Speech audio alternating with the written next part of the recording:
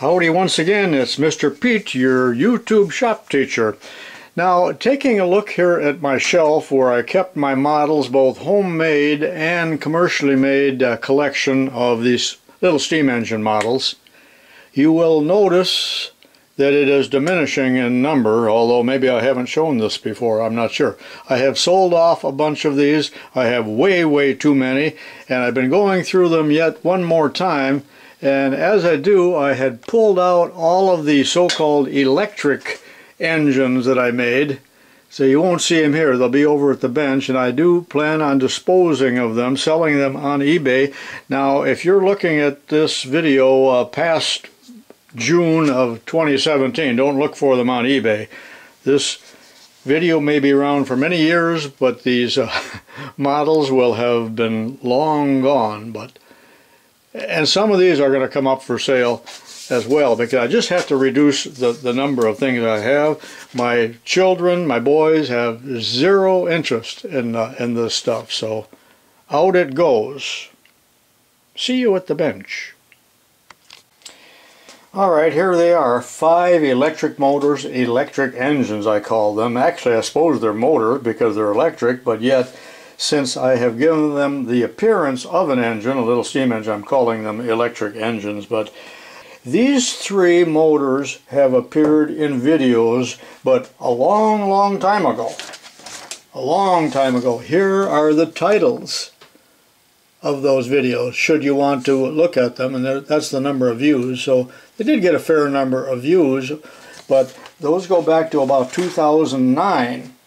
I think I'll run these real briefly for you, just to show you, but these are the ones I really want to talk about today because these have been covered.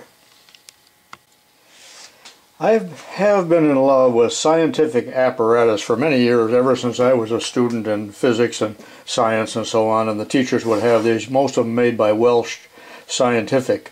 So because of that, I have an eye for this kind of thing. And you've seen this in other videos, by the way, so I'm not going to talk about this. But there were many electric toys produced around the turn of the century or early in the part of the 20th century. And those are collectible, highly collectible. I don't think there's many of them around because they probably cost too much at the time. But some of my ideas came from those toys, just pictures of them. Now these are all based on magnetism. Well, all electric motors are magnetic, aren't they? Some of these solenoids, some just really magnets. So let me run these real quickly for you, and these are all going to be sold here on eBay in June of 2017 because they take up too much room. But all of these were built on my aluminum bases that I used for steam engines. So you're going to see some of my steam engines built on these same bases. These I cast in my home shop, and these were made in 2009, I think all of them about that era, so they're already 8 years old. I haven't looked at them or touched them. They're all dusty, so I'm going to give them one last run before I sell them. All of these run on DC battery power, and I was originally running them on the carcass here of my Makita drill. And I just hated these Makita drills. They had no power, and these held a charge for about 90 minutes. But this is totally dead now. I had leads coming out of here with alligator clips, and that's what I was running them off of, basically 10 volts. But some of these will run off of a power supply. This is I believe it's Radio Shack, which is now defunct, 12 volt, but this will run some of them. And then the breaker will kick, so it's fairly capable in terms of the capacity of this, whatever it is in watts, tells on the back. I'm not going to go into that, but I think I'll run a couple of them off of this. But basically today I'm going to run them off of my tractor battery, off of the Cub Cadet. I have run them also off of this DeWalt, but this is 18 volts, and I don't want to burn anything out here, just in case. So, all right, let me hook these 3 up to the Micronta And we'll see which ones run on that. By the way, this is 110. This one's 110 volt. Plugs right into the wall. All of these have my little lead flywheels and run great, really. They're fun. You know what? I take back what I said. I'm going to show all of these. It's been so long since these videos appeared, and since it's my last chance to play with this, I think I'll do it before the camera. So off of the 12 volt here, and now this one is they are not solenoids. These are simply electromagnets that are attracting this plate here, and those little brass dealies there are nothing more than guides, and there's a cam and a little switch.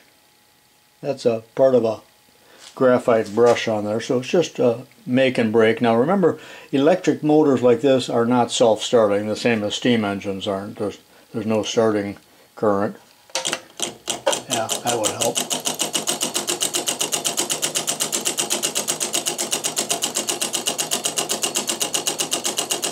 Now this will probably run a little bit faster off the 12 volt battery. A lot of sparking here. Now someone told me on all of these, some of the micro switches didn't last long. They said your problem is you need capacitors. Well, now I got a whole box of capacitors, but I have no urge to hook them up. I got every size in there you can think of. Matter of fact, there's 90 in there, and those are given by Ed Young. I think I showed those. So, pretty awesome.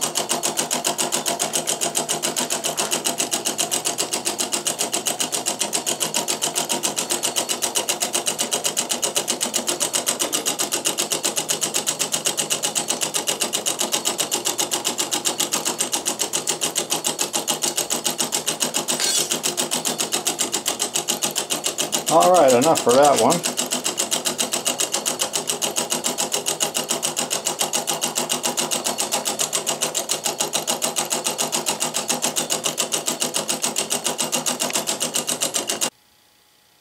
Now this one is also made in 2009,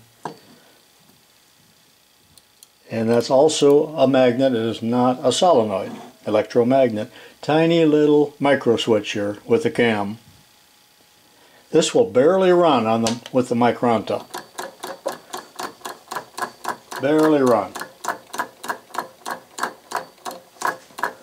And that's going to stop. So let me hook up the storage battery. Okay, now we got a 12 volt tractor battery.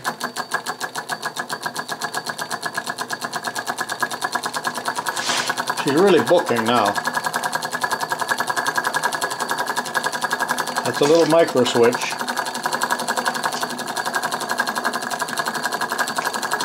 Open and closed by a cam.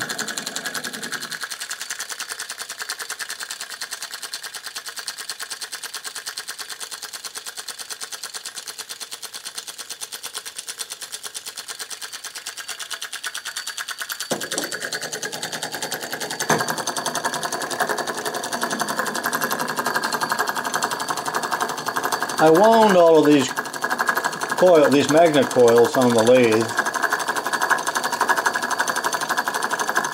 using magnet wire, of course. What else would you use?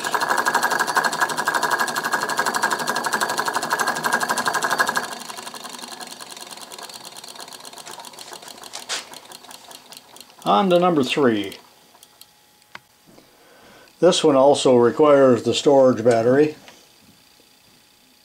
Little junction box underneath, I guess.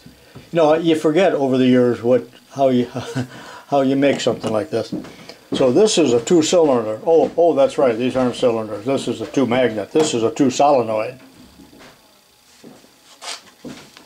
Well, my grandkids just came. You can hear them upstairs. All heck will break loose now.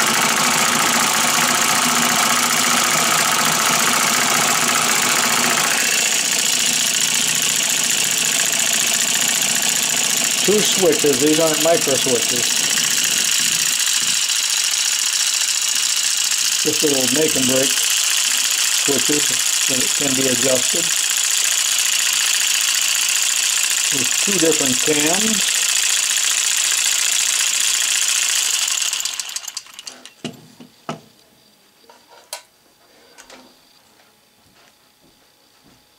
This alligator clip is corroded from being on acid batteries.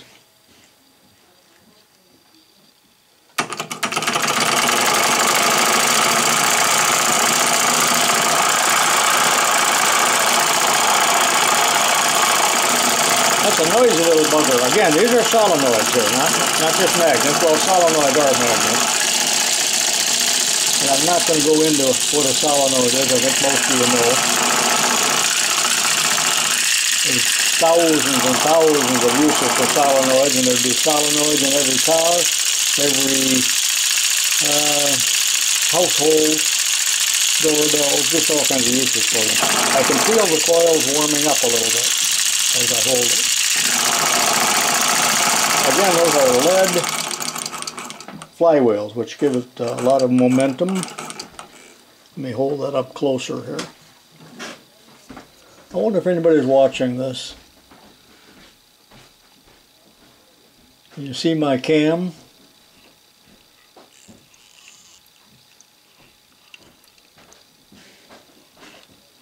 And those are timed, as you can see. A solenoid is a magnet with an iron rod in there, and when it's energized, it pulls the rod in.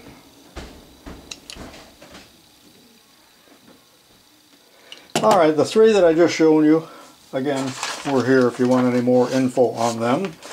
And now we'll go on to what I was really going to show you, which were these two before I get rid of them.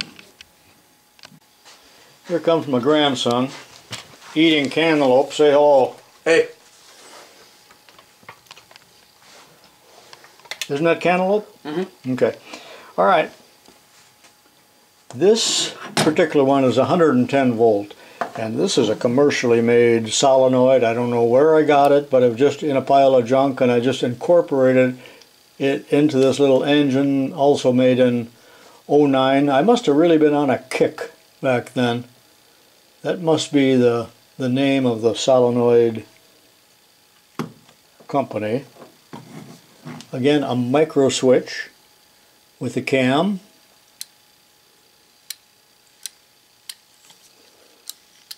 Boy, can I smell that cantaloupe. Makes my throat itch just smelling it.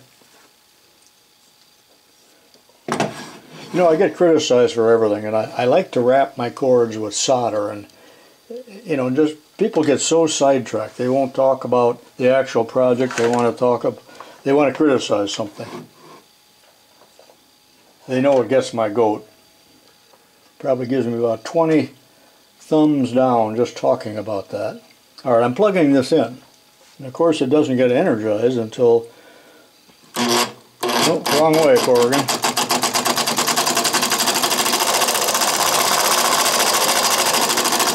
Now I would say that none of these are rated for continuous use. They'll all warm up. Maybe burn out even, I do not know. I never ran them that long. No batteries required.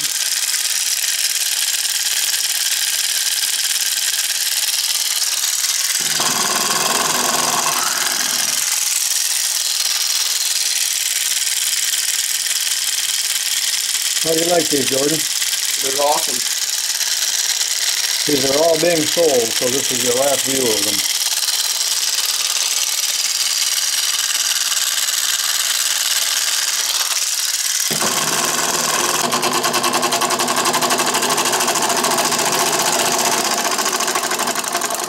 Quite a bit of momentum. 110 volt. This was an easy one to make because I just incorporated a solenoid. I'm doing this to encourage you and to inspire you in your own workshop, and if you're a young boy, even better, to make things like this that are just fun to do. These can be made with wood bases and much cruder than this. And in fact, I was inspired by the auto teacher. One of my traveling buddies had a little one that was made by somebody with a commercial solenoid like this, mounted on a wood base. It just was made with nails. It was crude as heck, But I loved that thing, and then the next thing you know, he threw it out. He was a great one to throw things in the trash, because I would like to have had that, and it's gone. All right, now to number 5, the final one. You see, there is no finer way to wrap up cords in all Christendom than solder. Don't use acid core though, because it's a mess. So just solid wire or rosin core. And you might say, well, that's wasteful. No, it's not. I have 100 rolls of solder, maybe more. All right, I'm back to this, off my tangent, back to this 12 volter. Let's see when I made this. Also, too, I must have been quite prolific that year. I even gave some ohm measurements there, and wire gauge was 24. Who cares? Who could possibly care in all of Christendom? Commercially made micro switch, genuine micro switch, made in Freeport, my wife's hometown, Freeport, Illinois. I think that micro switch plant is still there, Honeywell. All right, run it, you're thinking, run it. You know, I got arrows on every one of these too, and so it goes in that direction. This is a solenoid, not a straight magnet. Well, a solenoid, again, is a magnet. But you can see this is a plastic fitting, Genova.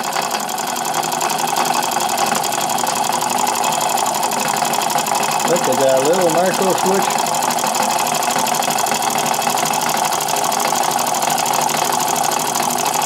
I take it back. I don't think that's a genuine micro switch.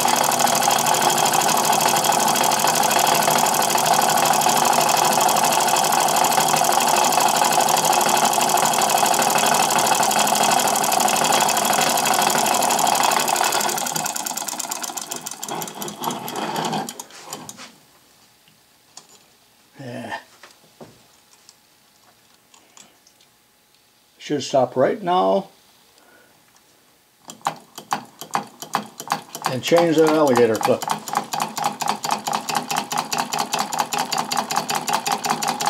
I think I can.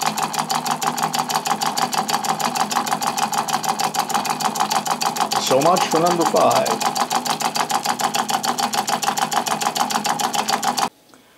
Alright, here's the grand finale. You know, I used to take on a lot of projects when I was in my prime. I really slowed down now, but I was always in the shop. Alright, I hope you liked my little dog and pony show on my 5 electric engines. I live in the past. Hope you like this. This is Mr. Pete saying so long for now, and I'll see you in my next video.